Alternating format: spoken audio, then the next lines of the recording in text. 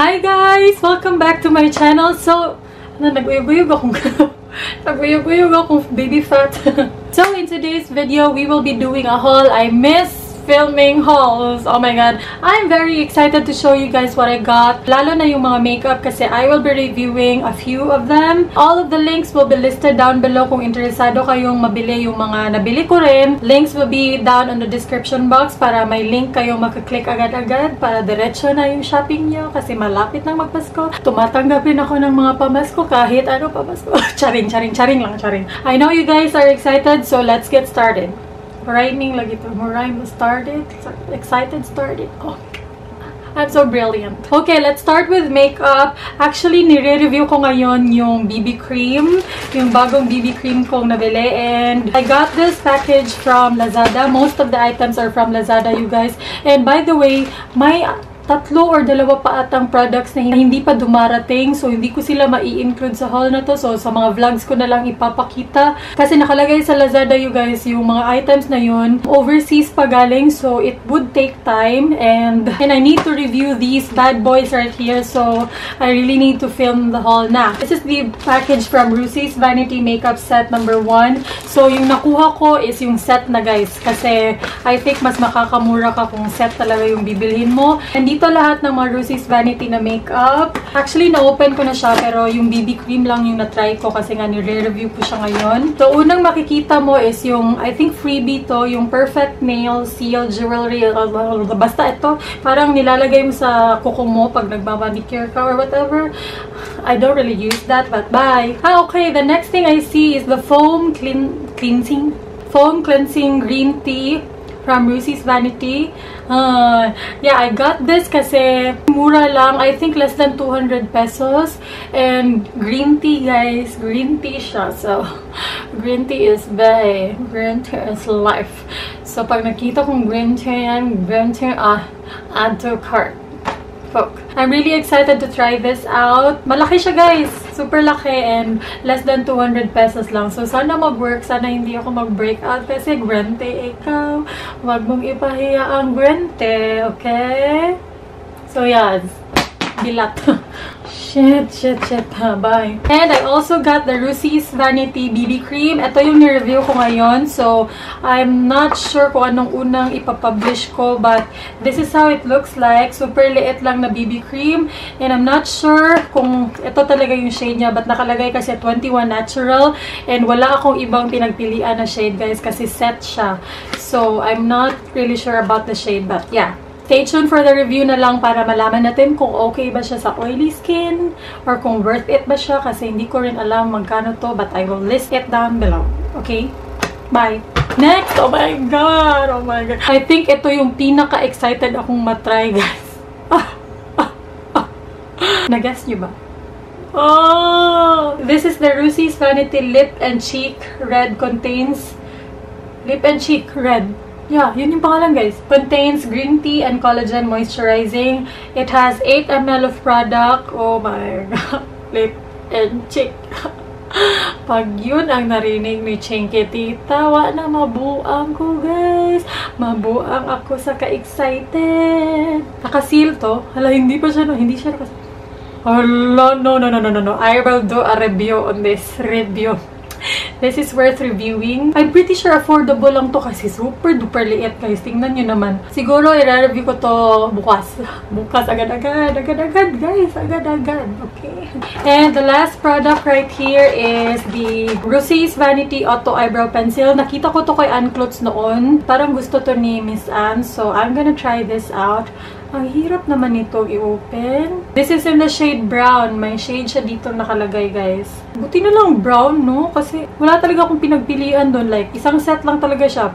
Add to cart. Mga ganun na. Ang hirap i-open, guys. I'm also sure na less than 200 lang din to kung bibilhin mo siyang siya lang. If you want a review, kung gusto nyo ng review or kung gusto nyo makita ang gamitin to, let me know in the comments below kasi gagawin ko kung gusto nyo.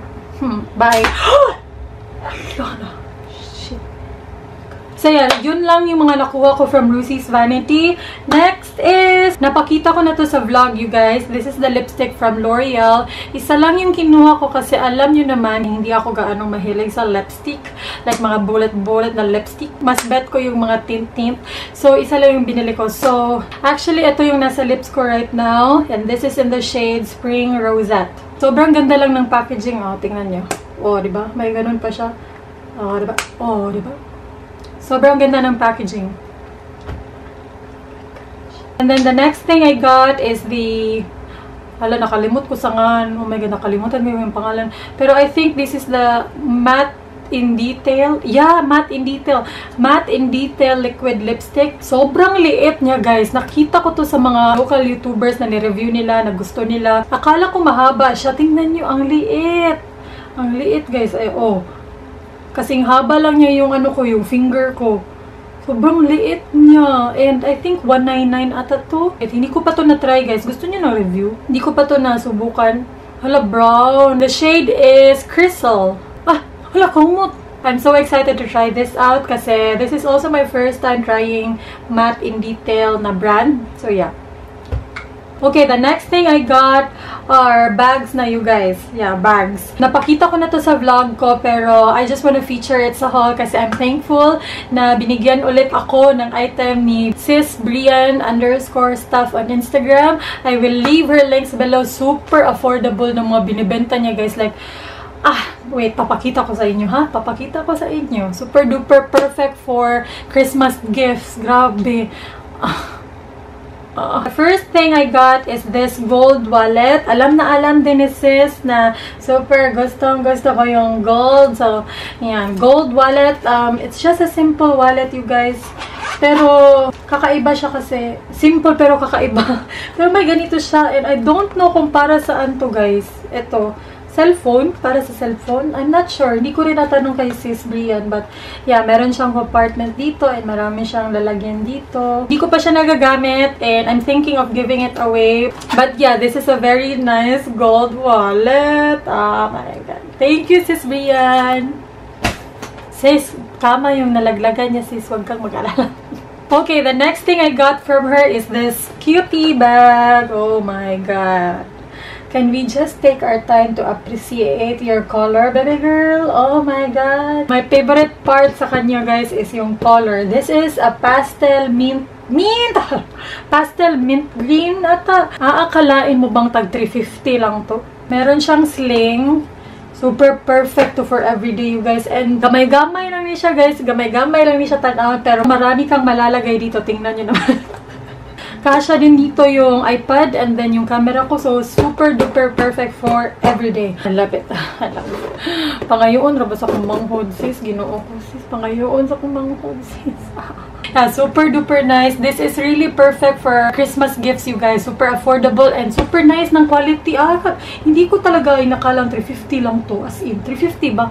Hala, di ko sure, guys. Basta super affordable lang. Hindi mo akalaing super affordable kasi super nice ng quality. Kahapon, may na-receive akong package and this is also from Brian_stuff on Instagram. And the first thing I see here is the coin purse. It's a little coin purse. Ayan. Parehas ba kami ng mukha? Hindi naman siguro. Lalagyan ng mga coins. Thank you, sis. Thank you. Boom.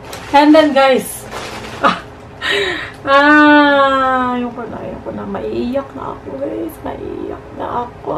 Alam niyo naman kung gaano ako ka-obsessed sa mga gold na mga bagay, guys. Kahit anong gold, I live for gold. Like, gold is bae. Gold is life. Tingnan niyo to, guys. Sinong hindi maiiyak? Super cute. Hello, cute yun kaayo siya. Backpack to, guys. Sorry. It's a backpack. Ayan. Meron din siyang gold na ganito. Ewan ko kung anong tawag dito. But, yeah, it's all gold. Lahat talaga gold. Like, from the zipper, from the detail. Super gold lahat, guys. Kahit din dito, super, super gold. Oh my God. Nabubulol na ako ka-explain, guys.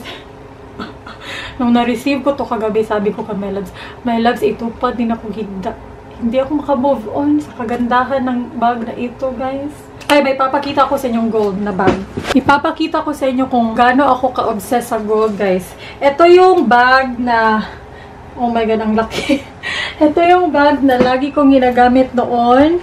Like, nabutas siya, guys, kasi nung nakawatan ako ng cellphone, nakuutan ako ng cellphone, ito yung bag na gamit ko. So, kaya hindi ko na siya lang ginagamit kasi nabutasan siya ng magnanakaw na walang hiya. But yeah, ito siya. Christmas gift ata to ni my love sa akin 2 to 3 years ago. This is from CMG. Meron din siyang kasamang sling bag na gold. Ganyan ako ka-addict sa gold, guys. Ganyan ako ka-addict. So yeah, sa lahat ng mga natanggap ko, ito talaga yung favorite ko, guys. I'm not sure how much this is, pero I'm pretty sure super affordable kasi lahat nga ng mga products ni Brian, super affordable lahat, you guys. Wala akong masabi, and super duper bait ng seller. As in, walay libog. As in, super bait ng seller, and oh my God, oh my God.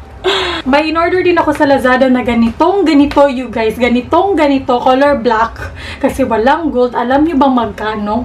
800. Almost 800. Ano ba? 800. Ito, less than 500 lang ata to dun kay Brian.